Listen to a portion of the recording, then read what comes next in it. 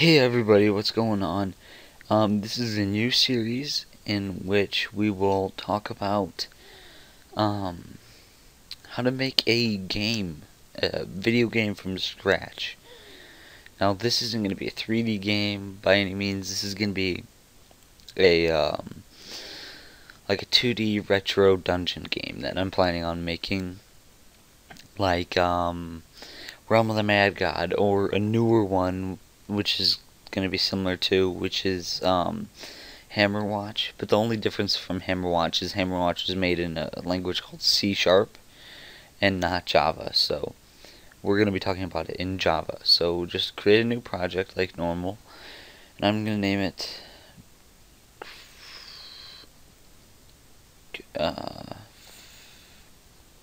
Revenge. Why not? Revenge, and make sure it's Java 1.6 if you want to follow along exactly with what I'm doing. Alright, so I'm a navigator. So go up to Window, Show View, and click Navigator right here.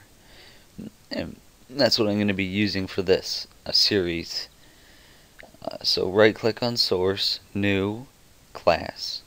And now what I'm going to do is and just type in like a normal dot revenge. Alright, and then I'm just gonna name the class game. Alright, so now let me just organize here. There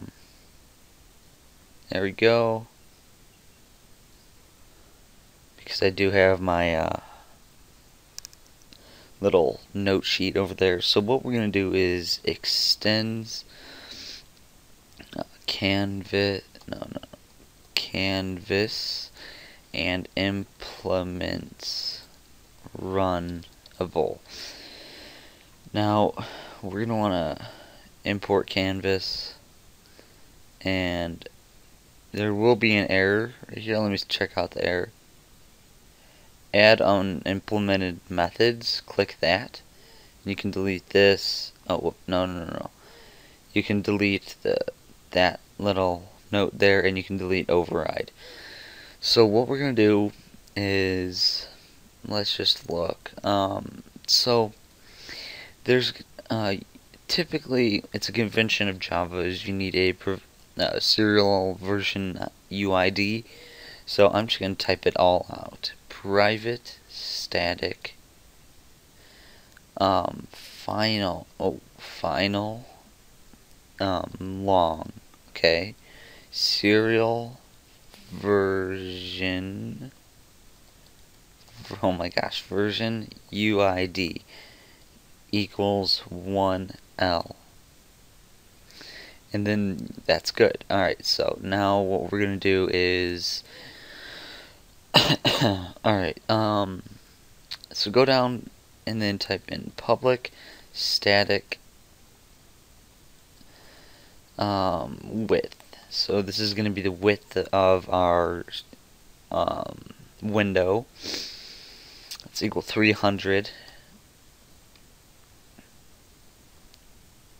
Oh, whoops, static int. Public static int height equals, now we want it to be a 16:9 ratio. So what we're gonna do is width divided by 16 times 9. Then there we go. So that's a 16:9 ratio. And then public static, static int and then scale, which will equal 3. Alright, now what we want to do, I'm not really tailoring this. I mean, if you want me to slow it down and actually explain all this, like this I don't really think I need to explain. But if you want me to explain it more,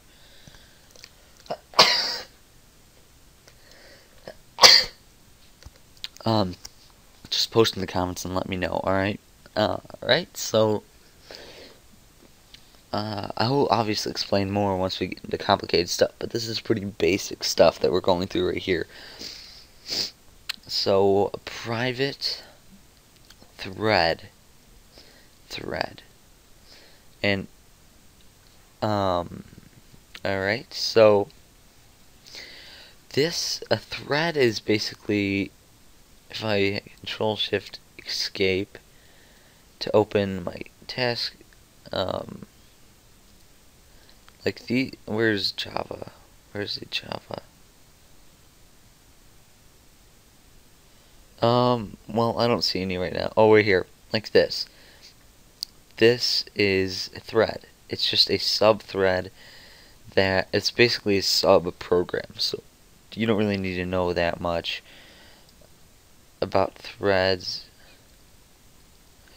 Frame, and import JFrame, private, boolean, running, and equal that to, or set that to false. Now, this is going to be our indicator to tell if the game is running, which this is going to be very, very important. Now we need to make a constructor, public game.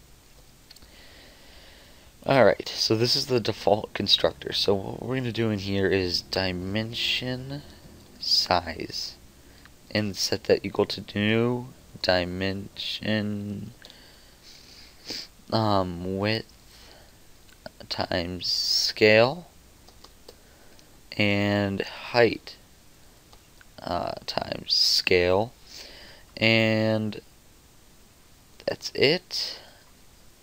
I'm just making sure. Import dimension. There we go. Okay, and then what we do is set preferred size, and then set that to size. And also what I want to do now is frame equals new JFrame. There we go. Okay, so what the set preferred size, I think, is in the component class. Yeah, alright, so this is basically setting the size of our game.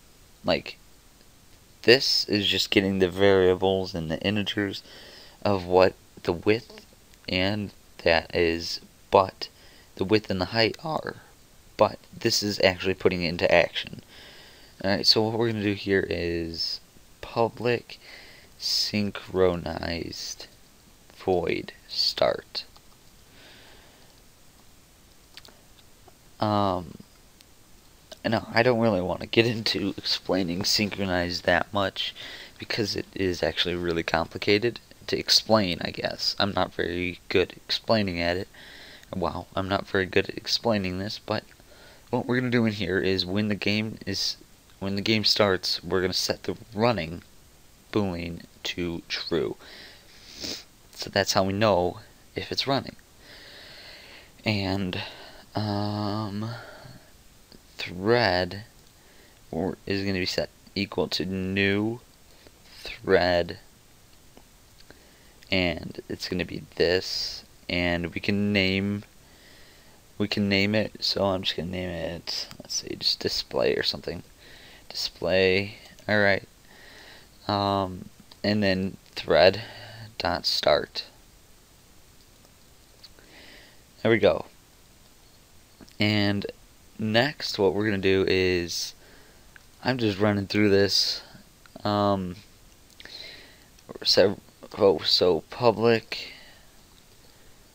and we're going to do synchronized to prevent memory errors and stuff. Void stop. Memory frequency errors and such.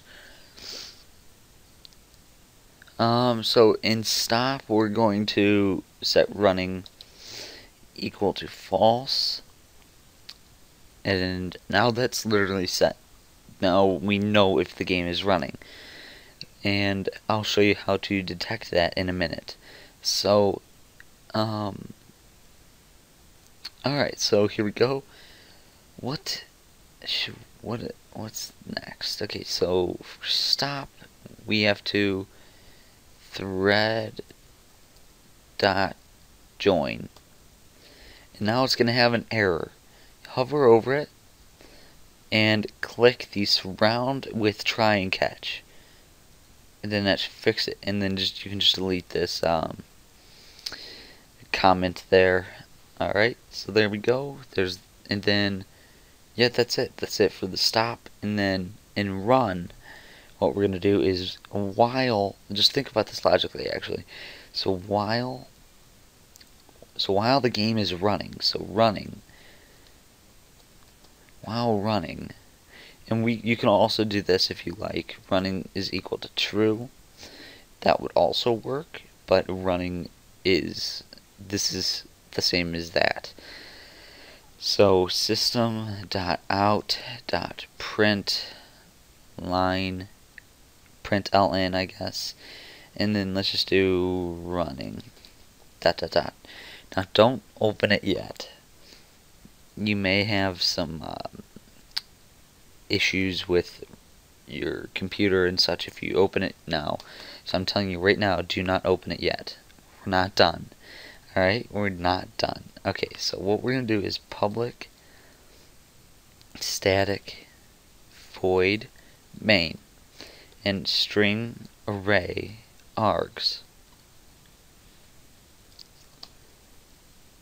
Oh, not sting, string. Alright, so now what we can do is game equals new game. Alright, so this is just setting the variable, so we can type game like this, and it'll just call this constructor. Every time we do that, it'll do everything in here. So what we can do is game.frame.set resizable false. We might change it later, but we don't want it resizable now because that causes so many graphical errors. Oh my gosh. Okay, so game.frame.set title, and it's a string, so just type Phyllis's Revenge. Oh yeah, that's a nice name. Game.frame.add game. So there we go. And then game.frame.pack. Alright, so game, and then whoops. Now what we're gonna do is set the default closing operation. So game.frame.set default close operation, then jframe.exit on close. If you don't do this and you hit the X, it won't exit. It won't. So you need this. Game.frame.set location relative to, and set that to null. Alright, that will set it right in the middle of the screen. And then game.frame.set visible to true, and last game.start. And now we can actually start the game. And it will be nothing. And here, just hit debug. Try not to ever. Oh wait, I'll talk about that in a minute. Look, it's just a blank canvas right here, and it's just spamming running in the console. And if you hit X, it stops. So that means we've done it right. So now let's talk about debug. Now I'd suggest not hitting run. I would suggest hitting debug, because if you hit debug, you can let's say it's still running, and we can go up into here. Where is it? Running, and let's just change this to something else. Hit Control S. Maybe that's not a good example.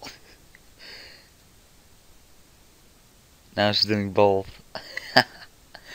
Well, you get the idea. You can change it live. You can edit live when you use debug. It will come more into use later on. As of right now, it's not. But there we go. So hopefully you guys enjoyed. See you guys next time. Bye bye.